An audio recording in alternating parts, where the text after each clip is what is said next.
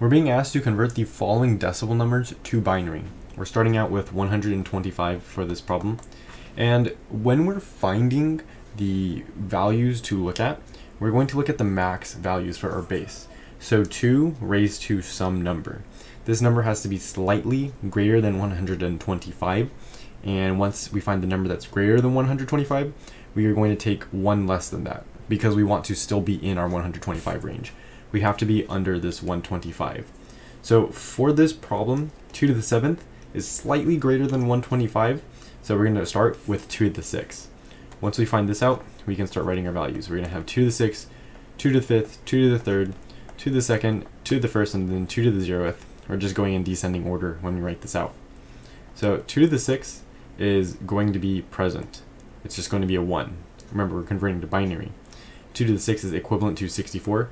So if we want to keep track of this, we can go in our calculator and do 125 minus 2 to the 6th.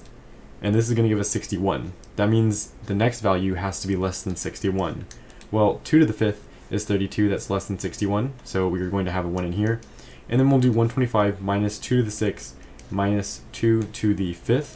And this is going to give us 29. 2 to the 4th is 16. This is less than 29. So this is going to be in our binary numbers.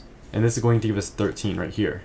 2 to the 3rd is 8. This is in our range. So this is also going to be in here. We're just going to subtract 2 to the 3rd in our calculator. And next we have 5. 2 to the 4th is in our 5. It's going to be 4. So this is going to go down here. And if we subtract from 2 to the 4th 5, we're just going to get 1 left.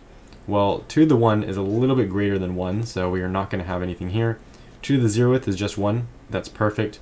And this is how we would write the binary form for the decimal number 125. Next, we're going to go on to 610. So for 610, we have to find the exponent that's slightly greater when we have the base 2. 10 is slightly greater, so we're going to start with 2 raised to the 9th power. And then we're going to write these out in descending order. In our calculator, I'm going to do 610 minus 2 raised to the 9th. This is going to give us a 98. We're still in our range, so this is going to be present. Next, I'm going to subtract a 2 to the 8th. We can see if we do this, it's going to make our number negative. So that means 2 to the 8th is not going to be in here. So then we're just going to subtract 2 to the 7th. That still makes our number negative, so this is out of our range. It's going to be 100. Now, if we subtract the 6th, it's okay. We're going to be in our range. We're going to get a 34. So we'll have a 1 down here. This 2 to the 5th is in our range. It's going to make our overall value 2. So this is going to be 1. This will bring us out of our range, so that's 0. This will bring us out of our range, that's 0. This will also bring us out of the range, so that's 0. 2 to the 1st is 2, which is in our range. So our last value is 2 to the 1st. There should also be a 2 to the 0 here, but this is going to be 0 since this is all that we need. And that is the binary equivalent to 610.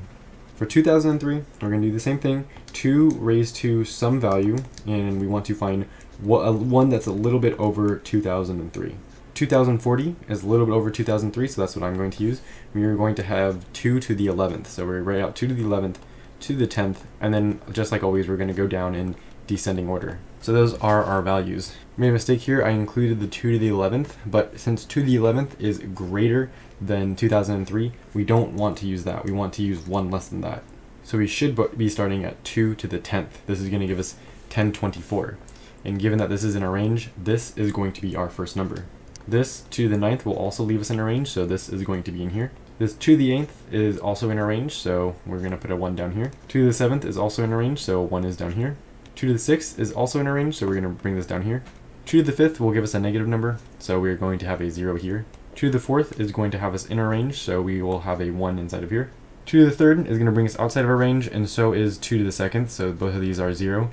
2 to the 1st is perfect. We need a 2, so that's going to be 1. And then we also need a 1, so this is the 1. And that is the binary equivalent to 2003. Lastly, we're going to look at the binary equivalent to 1800, 944. 2 to the 15 is slightly greater than 18,944. So we're going to use 1 less than that, and that is going to be 2 to the 14th. So we're going to write our values out 2 to the 14th, 2 to the 13th, and so on, just like we have in a descending order. This 2 to the 14th is in our range, so we're going to have a 1 here. 2 to the 13th, 2 to the 12th are both out of our range. They're going to give us a negative value if we plug them in, so we're going to write zeros here. To the 11th is in our range, so we're going to have a 1 here. To the 10th is slightly out of our range, so we're going to write a 0 here. And when I say out of our range, I'm basically having all the ones that we have so far being added together and then subtracted from the total. And then if we subtract this next value, if we have a negative number, that means we can't use it because we have to add all of these together. And that basically means that when we eventually figure out the binary equivalent to this, if we add all of these values right here, or what they represent, if we basically add this together, this, skip this because it's 0, and then continue on with the rest of the ones, we should get the value that we are converting from decimal. In that case, it would be 2003 for that example. But back to 18,944, if we plug in the 9, this is going to give us a 0. That means it is in a range, but that means the rest of these are going to be 0 because there's nothing left to look at. And that is the conversion from decimal to binary for all 4 of those numbers.